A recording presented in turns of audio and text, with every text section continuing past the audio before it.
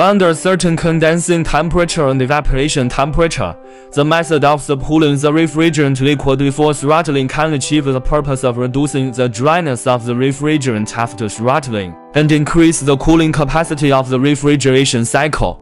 Normally, it is assumed that the outlet water temperature of the condenser is 3K to 5K lower than the condensation temperature, and the temperature rise of the cooling water in the condenser is 3K to 8K, so the inlet temperature of the cooling water is 5K to 13K lower than the condensation temperature, which is enough to make the refrigeration. The outlet temperature of the agent reaches a certain degree of the cooling.